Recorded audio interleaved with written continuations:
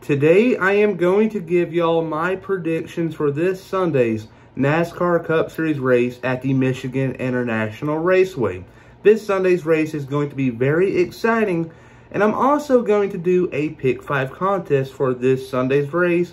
And if you're new to the channel and wondering, how does a Pick 5 contest work? Well, it is pretty simple. All you're going to have to do is go down below to the comment section and type in who you think will finish in the top 5. If you go 5 for 5, you get an autograph of your choice. And if you go 4 for 5, you get an unsigned hero card.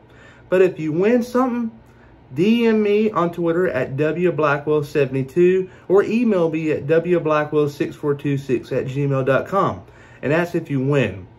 But also go check out Winning Bets, JB Racing News Reviews, and Righteous Redneck. But let's get started. Ryan Priest, and you're watching William Blackwell on YouTube.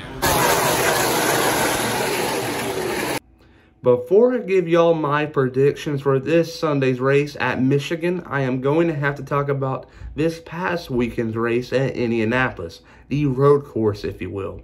But let's start from qualifying. In qualifying, we saw a ton of crazy things going on.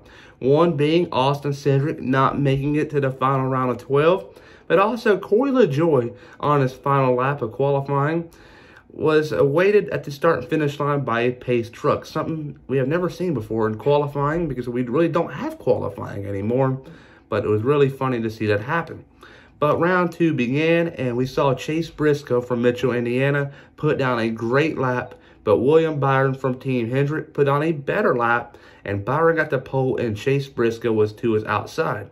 So that was setting up an interesting start to the race because you got two young drivers at a new track layout, I guess you could say, and you do not know what's going to happen. Do they miss the shift, or do they spin the tires, or do they overshoot a corner and cause a big pileup? I don't know, but it was something to keep an eye on. And when they restarted, or started the race to be exact, both of them drivers did a really good job. They held their own line, and them and Chase Elliott and Kyle Larson actually ran away from the field. I think it was about a 6 second gap between the 5th place car and them, but it was pretty cool to see that happen. But on lap 2, William Byron overshot turn 7, I think it was, and that's when Chase Briscoe got by him. And then Briscoe led 11 laps, and then he pitted, and then Byron pitted, and Elliott and Larson, they all came in with him. And that's when we saw Tyler Reddick winning stage 1 over Michael McDowell.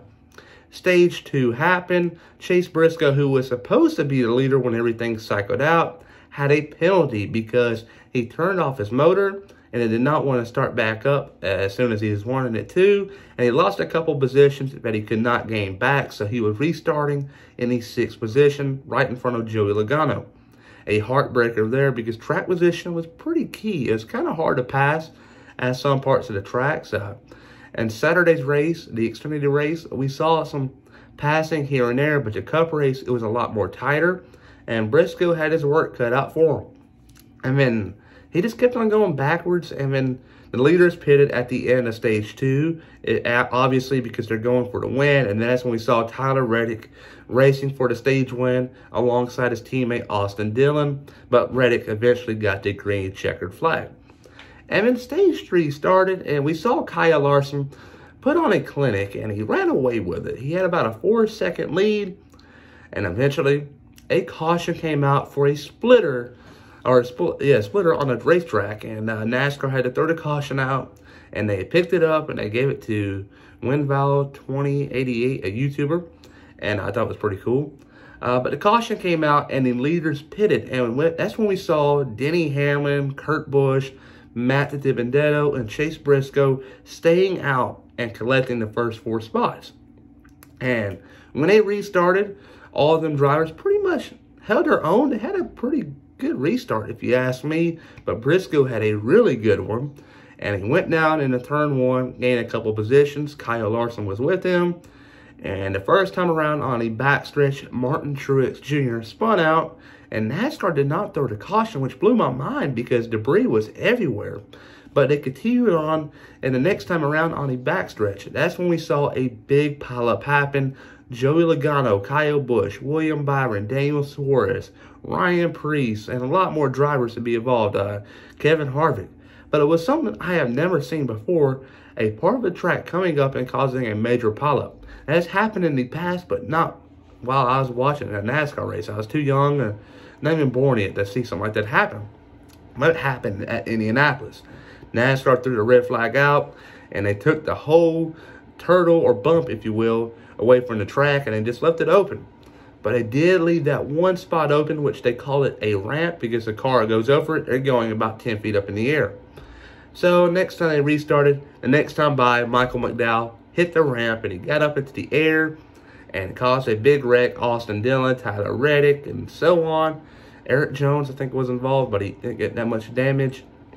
But, man, that was crazy. And then NASCAR threw the caution. And then they restarted again, going down into turn 1. Denny Hamlin, Chase Briscoe, AJ Allmendinger. Briscoe went through the grass, came back into the lead.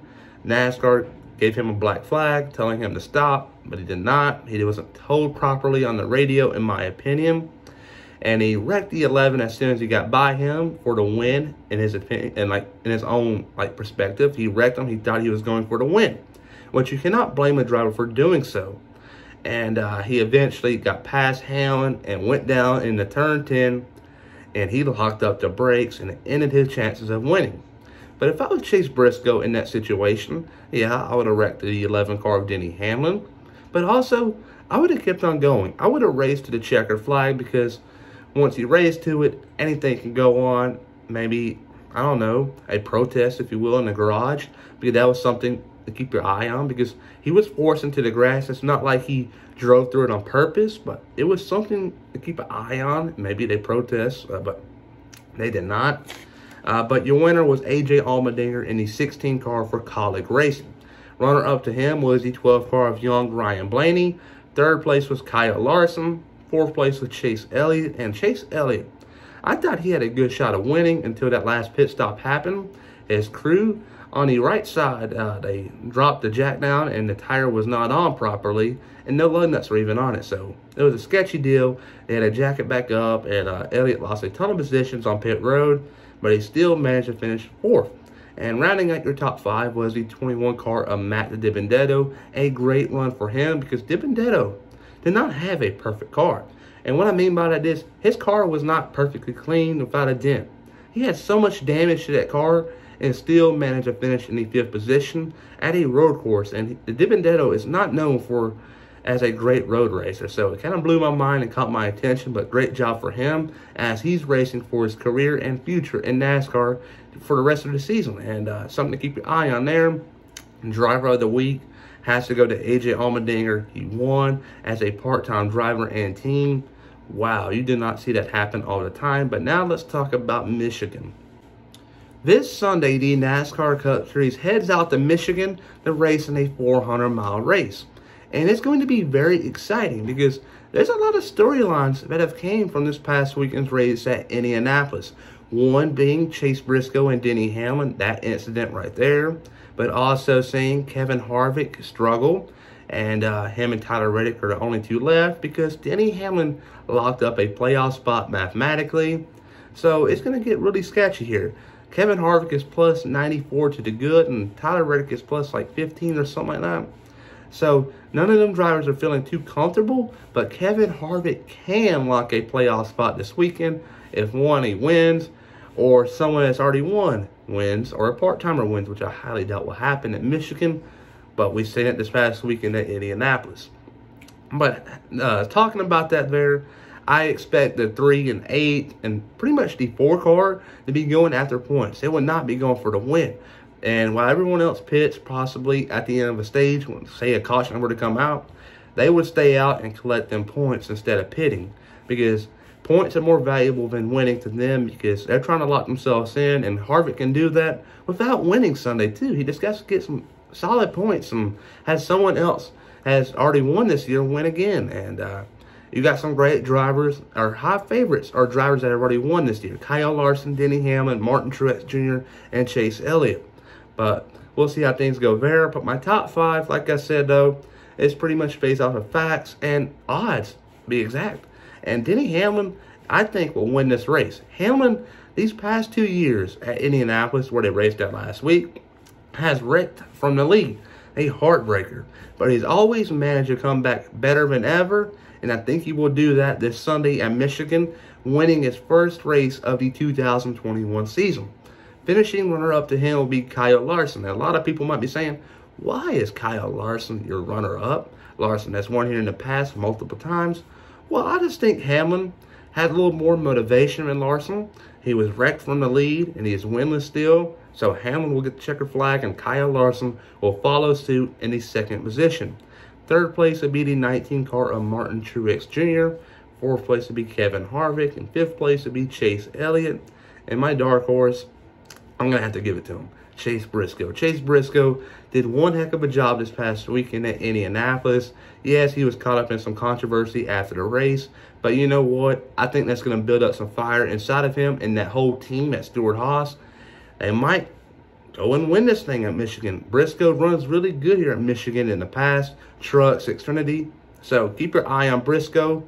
He might not win, like I said, in weeks past when I'm talking about the dark horse, but a top 10 will probably happen, but we're going to see. Time will tell there. But winning, Hamlin, Larson second, third Truex, fourth Harvick, and fifth Elliott.